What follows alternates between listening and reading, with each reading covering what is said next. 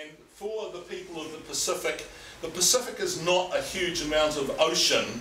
It's just a really good highway with lots of bits of land in it, and they're really good at finding it.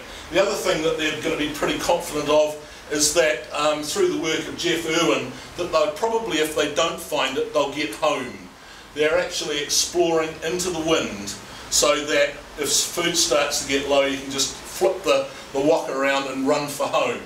So we're out there. Now on board this waka, and that's I think the Hokualea, the big Hawaiian replica waka, on board will be the whānau. There'll be the mothers, the fathers, the kids. They'll be largely sort of younger, fitter people. They will have with them their tools, and these are boat builders, so that initially they've got an incredibly complex toolkit that's required for building ocean-going waka. They'll have their animals with them. They'll have their dogs and their pigs and their chickens. The other thing they'll have is they'll have the plants that they've successfully moved around the whole of their previous experience of exploring the Pacific. There'll be coconuts and breadfruit and taro and yams and kumara and a number of other tropical cultigens. They arrive in New Zealand. They arrive in this place that's completely different to anywhere else they've ever found before. In terms of Pacific Islands, it's continental in size. It's also a hell of a lot colder. It's also got a hell of a lot of meat on the hoof that they haven't ever met up with before. It's got large birds in large quantities. It's got seals in large quantities. It's got a completely untapped marine resource. I've worked on archaeological excavations in Northland that go back to the absolute first arrivals, and what you're finding in the lower layers of those things are snapper jaws that are from snapper that are not a lot smaller than I am. There's people fishing in an environment where no one has ever fished before. It is an incredibly rich place to arrive in. And when you arrive, there's a number of strategies that you can follow. When you arrive at a place where there's no humans, there's a lot of surplus that you can live off. And some people appear to have headed south. There's a longer term strategy where you have to start gardening. And the problem in New Zealand is there's lots of things that don't grow that have been staples in the Pacific. Coconuts won't grow, and that's really important because if you're a gardener and you've got pigs, the pigs have got to be fenced in. If you're fencing in your pigs and they're not wandering, digging up your gardens and wrecking your crops, you need a really good food source to feed them. Coconuts is what is fed to pigs in the Pacific. If your coconuts don't grow, there's not a lot of point in keeping the pigs, especially when you've got seals on the beach and moa in the bush. The pigs go. There's so many birds, the chickens seem to go if they manage to get this far. The kuri, the dogs, survive. Dogs are useful for all sorts of things. They can be hunters' companions, as well as what I called in my kids' archaeology book, four-legged fridges. The thing about pigs and dogs is that they eat much the same things that we do. So if you've got more food than you can eat and you haven't got a fridge, you feed it to the dog and then you eat the dog later on. It's a way of storing food. Now, the other thing these people have got is that they've got a hell of a lot of knowledge about gardening. They're not monoculturalists, they're not people who are growing just rice, just wheat, just corn. They're growing all sorts of vegetables. Now, I don't know if you can actually read that, but that's just a sort of a slice out of Maori words for soil. I mean, that is the level of complexity that you're dealing with. There's white clay, there's dark soil mixed with gravel and small stones, there's light soil, there's sandy soil, there's gravel, there's reddish soil, darkest soil. It's these people are incredibly good at identifying the things that are going to be useful for them gardening. Now, when you've got your seedlings, you've got to move quick. Now what we've got here, this is kumara in various forms. That's a sort of an older one. The mounds are very sort of standard, and that's out in the Tower stone fields. I'll get onto those a bit later on, as sort of a development of the mound, the tipu, the little shoots that come off the kumara. In a world in which not much else would grow, taro grew but not particularly well, uwhi yams grew but not particularly well, gourds grew, but what really grew was kumara. And why kumara grew was that it's not tropical, it's a temperate plant, picked up, we're pretty darn sure from DNA now as well, by Pacific explorers from South America and brought back into the Pacific. This becomes the staple crop of Aotearoa. But even then you're operating on the margins. It only grows well in the northern parts of the country, and then you've got to maximise what you're doing. And that's just some images of kumara cultivation. Storage pits were particularly, this is an invention that would have had to be developed in the Pacific. You can store kumara, we don't have to store it, you just dig it up when you want to eat it. In Aotearoa, if you leave it in the ground over winter, it rots. So this is actually a defended storage. It's a part, it's just completely devoted to defended storage pits. And they're just hakari stages which give an indication of the amounts of food that were being produced. This is 19th century recordings, probably when new potatoes, new crops had arrived, but people had enough food at times of the year to do these huge displays.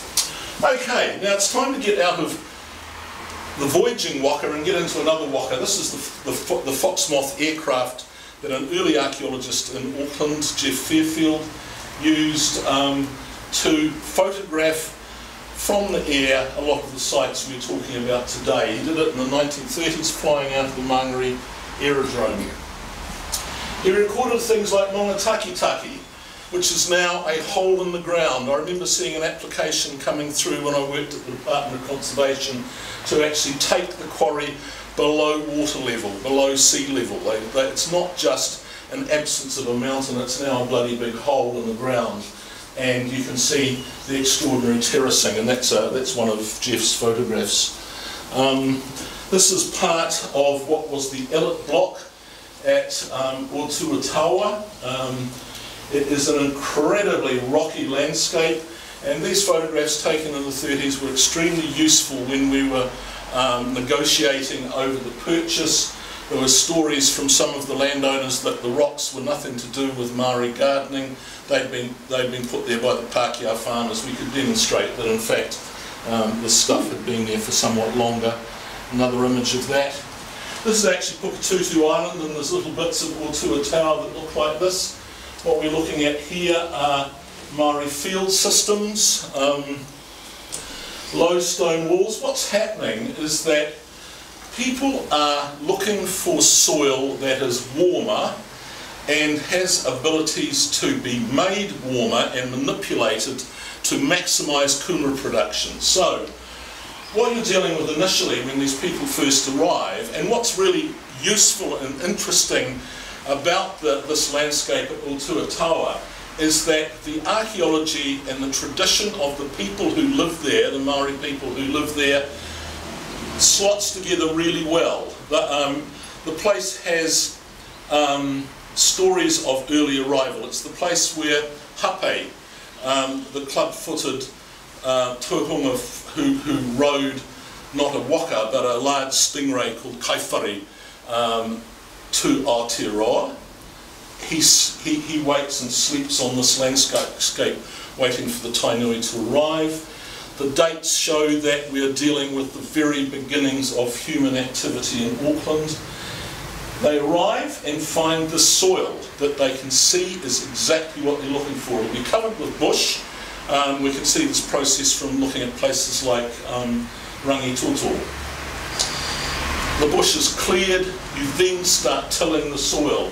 And for anyone who's actually dug here, when I first started working here as an archaeologist, I'd previously excavated either in sort of soils in Northland or in Britain, where it's just dirt basically.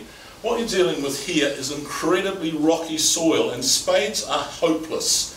What's interesting is that very soon we discovered when we were excavating that it was really useful to dig with a big wrecking bar which is actually more like a coal, like a digging stick, than it is like a European shovel. So these people are turning the soil over, and as they do so, they're bringing up stone. And as soon as they've got the stone, they have options as to what to do with it.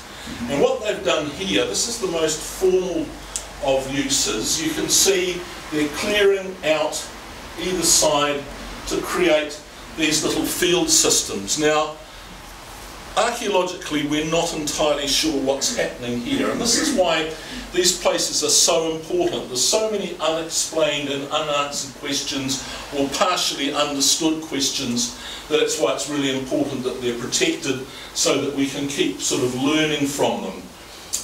They may be to do with whānau groups, they might be to do with some sort of a fallow system, because you're dealing with people, gardeners, who've got a very strong sense of tapu and noa, which means that manures which are used by gardeners in other parts of the world is not an option in the same way.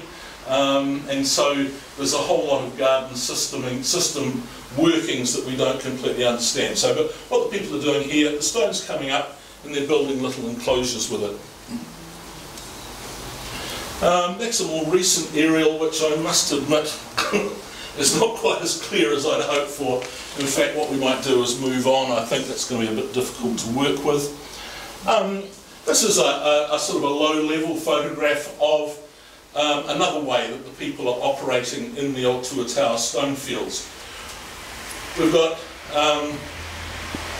a sort of a lava ridge, a gully, another ridge, a sort of little plateau, and what people are doing here is they're actually tilling the soil in the gullies, they're removing the stone and they're stacking it on the ridges. You can see all that loose stone sitting on the top has been put there by people. Photographs of Maori garden walls running down that western side of North Head. In the middle here we have got the big volcanic field that's part of the Mount Victoria, the Takarunga eruption. And in here we have other signs of Maori garden structures. We've got clearance going on, we've got little stone enclosures.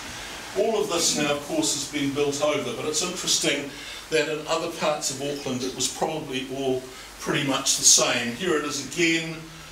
You can see the houses gradually creeping across it. You can see there are structures.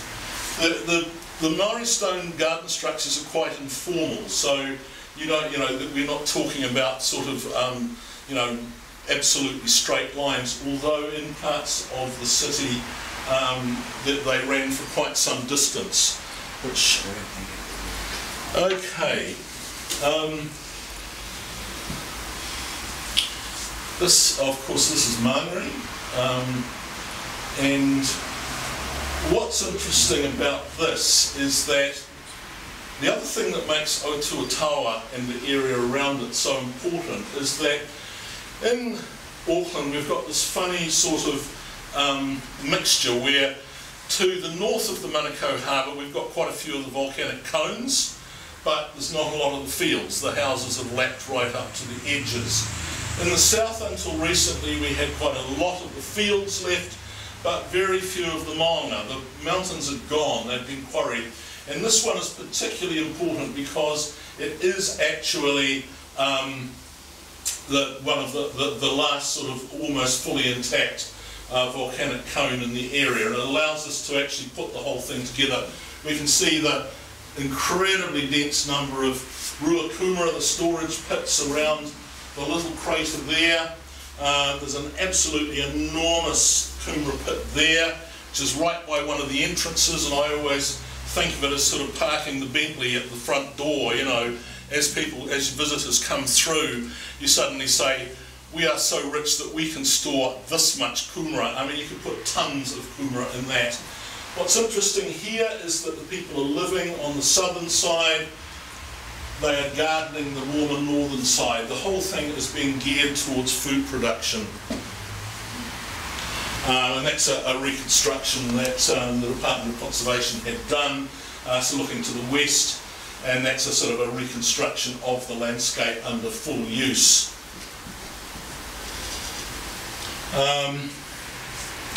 Now, why this is the remnants of Mātukutururu Wiri Mountain before it vanished into quarrying, because this shows us another way that this volcanic stone is being used. In Pacific Islands, I know in Hawaii it's called ahupuaha. It's a way of dividing landscapes, and so normally in the Pacific people are dealing with an island, and the centre of the island is like the hub of a wheel, and walls or boundaries run out like spokes so that people get access to all sorts of resources. So they're getting the stuff on the high parts of the island all the way to the bottom of the wedge where they're getting access to the coast.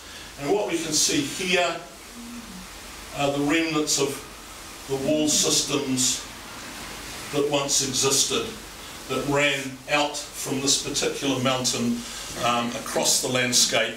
And Agnes Sullivan, an archaeologist in the 1970s, managed to identify examples of these walls that ran for over 1 kilometre, all completely destroyed now. The volcanic field. Now, basically what we've got in Otuatawa is we've got a unique landscape that is, for Auckland, that is contains evidence of the first human activity in this part of New Zealand. We have got dates that go to the very earliest time. We have got possibly the first gardens that are being constructed. What we've got protected is the rough volcanic fields. What's not protected is the tough area to the east of the reserve, the area that's going to be put into housing. Now, what we don't know is how people were using that land. What we do know is that they cleared it. Like the rest of the landscape in Tāmaki, it had been cleared. People were gardening. Gardening in Auckland appears to intensify about 400 years ago. By that stage, the population is enormous, radiocarbon dates are extremely common, we've got large numbers of people. And what worries me is that this housing development will take away a piece of this jigsaw, a page of the history, before we've even had a chance to have a good look at it. While archaeology can in fact recover some information, working in front of a bulldozer is not the best way to do it. Also, given the improvement in archaeological technique, we really do have to have some money in the bank. We have to have pieces of land that are protected for future examination, when perhaps we have methodology that's improved on what's today. And I just popped this one in as the final slide, just to show that when you least expect it, little bits of history will pop up and change the way you see things. This is an area about, it's part of an area about that square, in the car park at the Navy Museum in Devonport. Basically, the archaeologists were in there when they were building the museum, and they'd been asked to identify 19th century Victorian defence structures. And they'd pretty much finished. They'd found cable runs and the tram tracks and the way everything worked. When right in the corner, underneath the tarmac of the parking lot, they found a hangi.